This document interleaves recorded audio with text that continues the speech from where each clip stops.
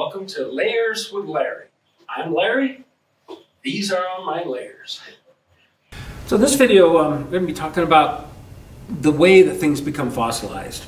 We'll go through all 6 of the main methods of fossil preservation that apply to all of Larry's layers. So this is really not about a specific layer, but more about the process through which living things can leave traces of themselves in my layers. So petrification, what's that word? Where does that come from? From the Greek petros, meaning rock or stone. So petrification literally means something's been turned to stone. So the original material that was there either got dissolved away and totally replaced by something else, or some of the original material is there and parts of it got replaced.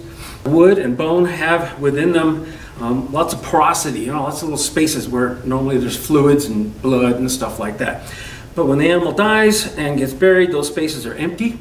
And over time, as that material gets buried deep in the earth, minerals rich in materials like silica, for example, in the case of wood and bone, that's commonly what replaces them or petrifies them.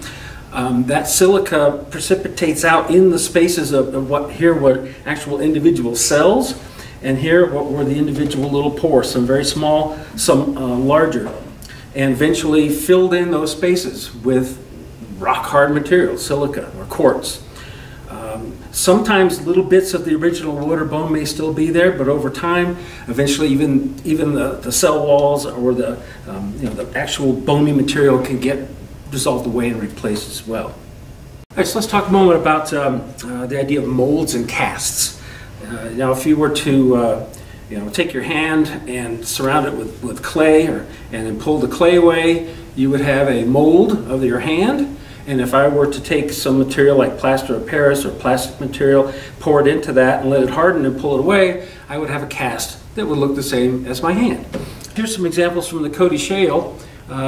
Here you can see the clearly impression of a shell, but the shell's not there. So this is preserving in the hardened mud a perfect impression of what the outside of that animal's shell looked like. So if I again were to pour something in there to harden, pull it away, even though I don't have the original fossil, I could get all the information about that fossil from that impression. Okay, let's talk about that third method of preservation I mentioned, carbonization. We're all made out of carbon. You don't look like it. You don't look like a chunk of coal, but that's because the carbon atoms are joined to all kinds of other atoms like hydrogen and oxygen and nitrogen and sulfur and phosphorus and all that good stuff. But if you're a plant and you get buried in sediment deep in the earth, and that sediment is no longer exposed to oxygen, then your organic remains, which is the chemicals based on carbon I just mentioned, are not able to be eaten by microorganisms, fungi, bacteria, things like that. They need oxygen to do that. This is a piece of what you call mudstone or siltstone. And around here, when the Paleocene was happening, there were lots of rivers and streams and lakes and bogs and marshes and things like that. And in them, leaves and bits of plants settled and eventually were covered and prevented from being destroyed. The carbon is very hardy and it hangs on a long time. The oxygen, the hydrogen, the phosphorus, the sulfur, those sort of things went away. And what you're left with then is like a carbon film. In this case, when I split the rock, you can see how the carbon film actually only adhered to one side. So that's the actual original carbon of that leaf when it was alive. So the fourth example of ways that things can be fossilized, or at least leave traces of themselves, when we don't actually have the bones or teeth or remnants of the actual fossil, they still can leave behind traces of their existence and do what they did. Like in the case of this shorebird from the Green River Formation, that walked over a muddy surface that was slightly dry, but not hard, it was soft enough to leave footprints in and eventually preserved evidence of its passing. Here is a reptile track from Arizona. That's about 270 million years old. Back in the trilobite video, if you watched that, you might remember this specimen that shows a variety of burrows of various worms and little crustacean-y things like shrimpy things and traces of trilobites that leave behind these little nest marks called roost ficus. There's a particularly nice one. In reality, it was actually upside down. The trilobite dug into the soft mud, made a nest.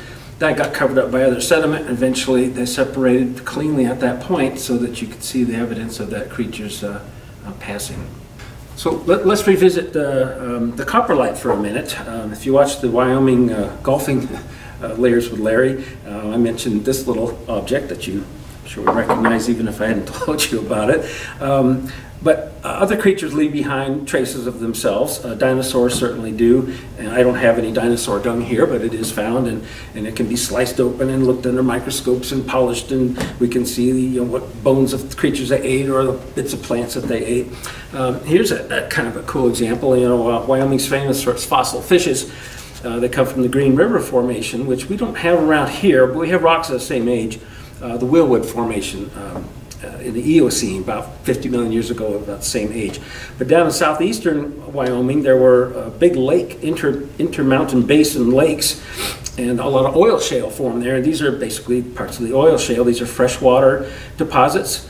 These two examples are the state fossil fish, actually, called Nidea eoceana.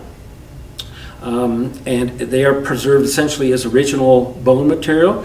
Now, why are they being mentioned in this part about coprolites? Well, there's actually 3 fossils on this plate. The 2 obvious ones, but if you look carefully here, and we'll show you a close-up, that is kind of what it looks like. If you've had aquariums and you've seen little tubular-looking things laying on the bottom of your tank, and they came out of the back end of your fish, that's because they are coprolites. So those are fish coprolites there. So the last form of fossilization I wanted to mention was about original preservation. That often relates to relatively newer types of things. So I mentioned that this one as an example of essentially original material. These fossil fish are pretty much the original bone. That sort of gray or that brownish background, that's all fish scales. All the bones, scales are made of bone. They're like a bony armor plating on the fish, are preserved just exquisitely, perfectly in that fine sediment. And again, as you'd imagine from what I mentioned about carbonization, in this case there's really not carbon left anymore, but it's the same idea in that these fish were buried deep in the water under lots of sediment, and there was no oxygen down there, no currents to disturb them, and so that's how these beautiful examples are produced. You can purchase them. I mean, they're collected in many legal quarries. You can buy them on eBay, all kinds of fossil companies that sell that sort of stuff. So as a 6th or last example of original preservation, I'd say best for last, you might recognize some of this material. You may have jewelry made of this material. This is a fossilized tree sap, we know as amber. Some of these are polished nicely so you can see if there's anything inside of them, but they look like when they come out of the ground it's like that. Those are rough ones, they're not polished, so there could be some interesting things in there. We'll show you a close-up of all these, but in particular we're going to take a look at this one right here, and from the picture you can see that it looks like a sort of a cricket or a grasshoppery sort of thing, and you'd be right if you thought so.